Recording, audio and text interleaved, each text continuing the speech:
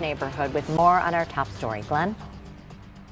Hey, good morning, guys. Now imagine coming to a restaurant to sit down and eat and enjoy a meal, and then all of a sudden you have to dive under tables just to block yourself from bullets coming through the window. Well, that's what happened last night here in this Westwood neighborhood. You can still see the evidence is there with that bullet hole right in the window of this sushi and Thai restaurant. And guys, get this. This was all caught on camera. It was a normal night of dining out for people inside of Pride Sushi and Thai when the gunfire erupted outside.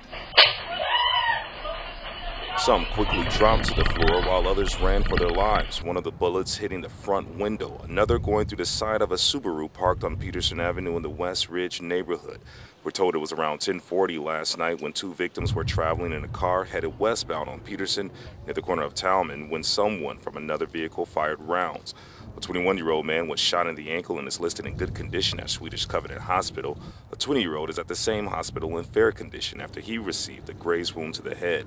40th Ward Alderperson Andre Vasquez alerted people in the community this was not a random shooting. Makes me feel horrible, not just as an alderman, as a person, as a Chicagoan, as a parent, right? No one wants to see that anywhere in our city. It's horrible, you know, the teachers are going to be scared, the parents are going to be scared. Miguel Ortiz opened his daycare business a year ago. He says the crime has been a problem since then, and now his kids are forced to learn next door to a business where a bullet hole is left in the window.